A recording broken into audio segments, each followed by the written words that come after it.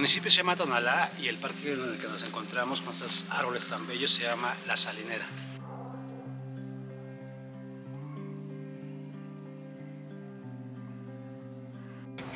¿Cómo se llama esto? El Boquerón, Tonalá, Oaxaca. ¿Y esto es un parque nacional o es como de...? No, es completamente libre. Esto se hizo básicamente para regar los campos, por eso no es conocido, porque no se hizo para fines turísticos. Ajá. Como ves el canal acá, aquí lleva el agua. Esto riega aproximadamente 1.300 hectáreas, son 6 pueblos. Entonces aquí todo. Esto se construyó para que tuviese fluidez el agua para riego agrícola. Entonces esto, por eso no es muy conocido. Es que es más desconocido por completo.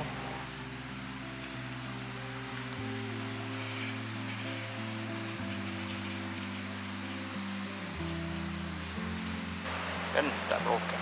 Esto es gracias al General Lázaro Cárdenas. ¿Él lo hizo? Él cuando fue de la Comisión del Río Balsas, había dejado de ser presidente de la República. Cuando dejó de ser presidente de la República Mexicana, viene la Comisión del Río Balsas en ese proyecto del Río Balsas. Y él viene a esta región mixteca, de donde somos nosotros, y ve mucha miseria, ve tanta pobreza y aquí le dedicó muchos años de su vida, ya los últimos años de su vida, aquí se la pasó. Era muy sensible, hizo mucho por esta región. Vamos a recorrer los caminos que él recorrió y por eso la gente le decía Tata Lázaro. O sea, la gente aquí era muy humilde, vio mucha miseria. De aquí a Oaxaca no había carretera.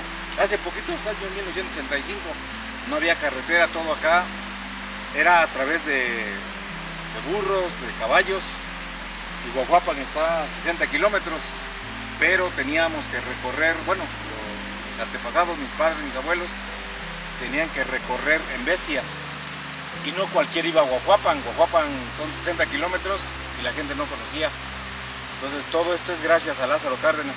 Sí, me parece un lugar lleno de paz, me transmite mucha paz, me transmite esa conexión que siempre, sin sonar a cliché, siempre estamos buscando los humanos con la naturaleza, ¿no? Ver estos árboles, ver estos cactus, ver cómo crecen en las piedras, el contacto, el ruido del agua, las piedras, todo en su conjunto, me provoca mucha paz a mí. Para mí es un lugar que todo mexicano debería de conocer, es gratis y está al alcance de todos y a mí me provoca eso, ¿no? Paz, tranquilidad. El lugar se llama El Boquerón, está enclavado en la Mixteca oaxaqueña.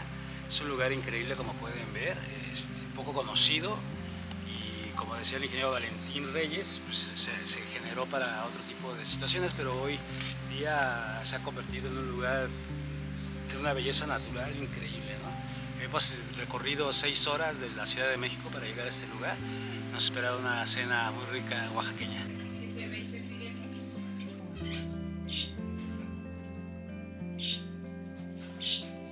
Muy ya de tarde. Tía, sí, me vine de Por eso, pero otras veces apenas vienes llegando a Oaxaca y ya me hablas. 98 años tiene usted. 98. ¿Y anda usted fuerte? No va a trabajar. Pues es el... da la El fuerza. ejercicio. Ejercicio, para Ejercicio. su barrera. Sí, el ejercicio. ¿Cómo se llama el árbol?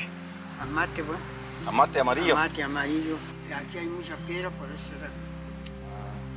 Entonces usted desde que era niño ya estaba. No, sí. ¿Cuándo construyeron el andador de ahí del Boquerón? ¿Cuándo lo hicieron? El puente. Ahí en el Boquerón, sí, el puente, el andador. Sí, pues, Para meterse para allá. cuando estaba General ¿Cuál general? Cárdenas. Hola, buenos días. ¿Y usted trabajó ahí? Ah, ¿Usted trabajó ahí? yo trabajé todavía hacían los estudios.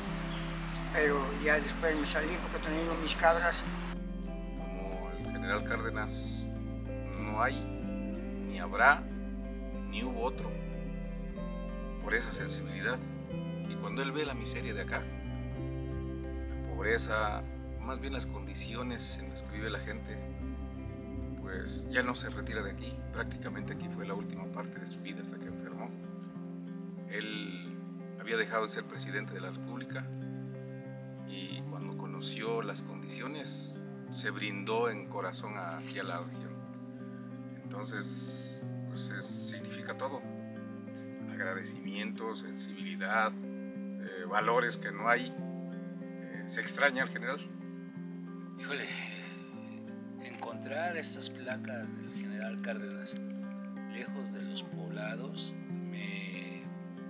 me echa a mi cabeza a imaginar en el momento en que el general toma y llega. Si hoy día es complicado llegar, en ese tiempo, ¿cómo llega a este lugar a pasarse su cumpleaños aquí? Esa sensibilidad de la que él tenía el general para poder desarrollar y traer el progreso a esta zona, para mí es increíble, ¿no? Para mí me llena de orgullo de saber que yo tengo orígenes oaxaqueños, de saber que hay personas que trajeron educación hasta estos lugares, ¿no? Que es lo que siempre estamos buscando, ¿no? Como México esté educado de la A a la Z, y me fascinó encontrar este lugar, ¿no? En medio de la nada, una placa del General Cárdenas, uno de los, el Tata Cárdenas, como le decían aquí, ¿no? Con tanta comprensión que tuvo a las personas, y aquí se vino, ¿no? Pero prefería estar aquí que en el lujo de la Ciudad de México.